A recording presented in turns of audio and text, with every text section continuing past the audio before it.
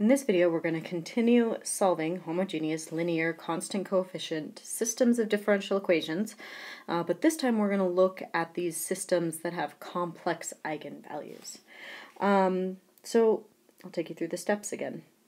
The first step is the same as the last one, where you want your differential equation in the form x prime equals a times the vector x. And you want it in this form so you have that matrix A. The second part is to find the eigenvalues and vectors. Actually, in this time, because it's complex, you only need one of the vectors, but I'll explain that in a minute. So you find the eigenvalues and eigenvector of A. And then what you want to do is take the VE to the lambda t. Now notice right now this is not the solution. I'm going to say that again. This is not the solution. Vector e to the, now the eigenvalue is complex, so let me write that as a plus b times I. So let's just say we got a number a and number b in there, times t. So I can use exponential multiplication here, and it would be e to the a and then at times e to the bt times I. And then I can use Euler's formula to write that last bit with the imaginary number in the exponent as cosine of bt plus I sine of bt. All right, now your vector is the vector you found, and the lambda is that eigenvalue. And now what you want to do is put this, you want to multiply this out and put this in the form where you get some vector of all the real parts of this, so nothing with imaginary part or with imaginary numbers. Factor out the I and then get some other vector, and we're going to call this the imaginary. So y sub real and y sub imaginary are just vectors. They're not going to have imaginary numbers in them because the I is factored out right there. Let me do just a little bit of explanation in here so this all makes sense. Here to here I used Euler's formula. And that will be the same every time, except for that you'll have a different number for b. And then from here to here, what you're doing is multiplying everything out. So you're really multiplying that vector and everything else out together and separating.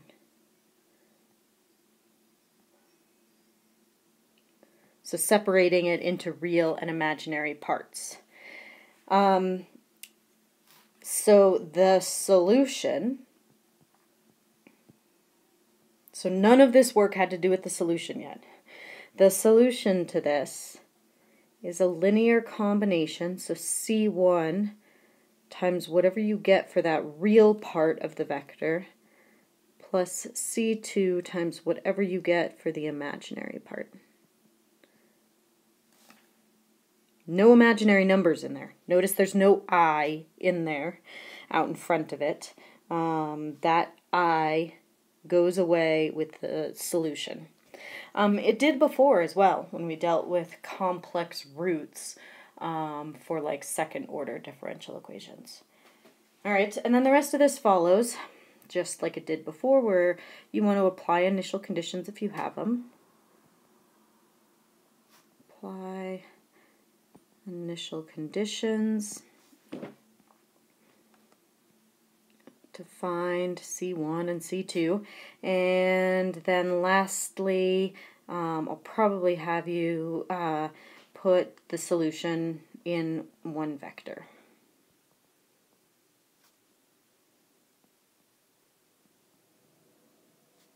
So not separated out into its real and imaginary parts. Okay, let's do an example. let's solve. X prime equal to negative 2, 3, negative 3, negative 2 times x, where x of 0 is equal to negative 1, 1.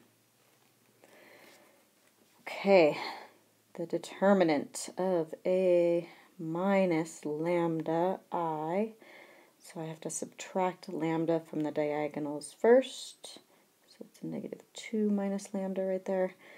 Find the determinant, so I'm going to multiply this all out. I've got a negative lambda times negative lambda, that's lambda squared. I have a negative lambda times negative 2, that's positive 2. It looks like that happens twice, so that's plus a 4 lambda. Then I've got a negative 2 times a negative 2, so that's 4.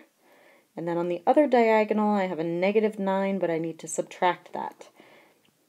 Let me think about this one again. I've got 4 minus a negative 9. So I do believe that's going to be 13. That is not factorable. So lambda is going to be negative b, which is 4, plus or minus the square root 4 squared minus 4 times a, which is 1, times c, which is 13, all over 2 times a, which is 1. So this is negative 2 plus or minus this 1, 4, and this 4 will both, if I factor those out, will cancel with that 2, because square root of 4 is 2, and that leaves me with 4 minus 13, which is negative 9, and the square root of 9 is 3. So I've got 3i. All right, now remember with these complex eigenvalues, all you need is one of the eigenvectors. So I'm going to do this for negative 2 plus 3i. And so plug that back into a minus lambda I right up above it. So I've got negative, I'm looking at this vector, this matrix right here. So I've got negative 2 minus negative 2, so that's 0. And then I'm subtracting lambda, so I'd have a negative 3i. 3, negative 3, and then negative 2 minus a negative 2 goes away, and I've got a minus 3i. Alright, times xy, it's an I right there, equals 0. So negative 3i plus, or x, plus 3y equals 0, and negative 3x minus 3i times y has to equal 0. And if I look at that top equation, I would pick x to be 1 and y to be I. And I can use that as my vector. I'm going to double check it here. So this is my check. I'll put it in blue. I've done so much work so far. I want to make sure that I have the right eigenvector. And if it checks with this second equation, I'm good. So 3 times that x minus 3i times another I. I times I is negative 1. That makes that a positive 3 and a negative 3. And sure enough, that equals 0. Sweet. Good to go. All right, so now for the solution, I'm just going to use v e to the lambda t. Now, by the way, I'm sorry, I said something that I probably shouldn't have just then. I said the solution. We're not there yet. This is all just lead-up work. All right, the vector is 1i. Then I've got e2, the negative 2 plus 3i. So negative 2 plus 3i times t. So this is 1i, and then I've got e to the negative 2t, and I've got an e to the 3it, which if I use Euler's formula is cosine of 3t plus I sine of 3t. All right, so now what I want to do is separate this. And what I usually do, because I know I want one real vector plus I times some other vector, so I leave myself a bunch of room in those parentheses. Now I'm going to go through everything that's on the top here. So I'm looking at 1 times this e to the negative 2t cosine sine. So I've got 1 times cosine, now that's real, so it's going to go over here. And then I've got this 1 times I sine. So it's going to go over here with this imaginary part, but I'm going to factor out that I, and so what's left in the parentheses is sine. All right, now let me do the same thing with the bottom. So I'm going to multiply I all the way through everything. The first thing I have is I times this e times cosine. Oh, I'm sorry. I just let those e's like hang out there. And let's put them in the top. All right, so I've got that I times cosine. Now that is imaginary. So it goes over here. Then I've got I times I, which is -1, and -1 is real, so that's going to go over here in the real part. So I times I, -1, so that's going to give me a negative e to the negative 2t sine of 3t. Okay, now I can write my solution. This is the solution, and it's C1 times that first big parentheses, that first vector, e to the 2t cosine of 3t, negative e to the negative 2t sine of 3t, plus C2 times this second vector. Don't worry about the imaginary part. We don't want imaginary solutions. And this part that is the imaginary part with no imaginary numbers actually gives us a solution that's in the fundamental set of solutions to this system of differential equations. Okay, I was talking while I was writing. Did I get all that down? I think so.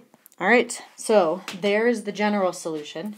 And now we need to apply the initial conditions. So x at 0 is going to be C1 times, now I've got e to the 0 is 1, cosine of 0 is 1, e to the 0 is 1, sine of 0 is 0, plus C2 times sine of 0 is 0, cosine of 0 is 1. This is equal to -1, 1. So it looks like, if you look at everything on the top of this, on the top we've got C1 and 1 and -1. C2 is multiplied by 0. And then on the bottom we've got C2 and 1 and 1. So it looks like C2 is going to equal 1 and C1 is going to equal -1. And I know those are the same numbers that are up above, but that's coincidental.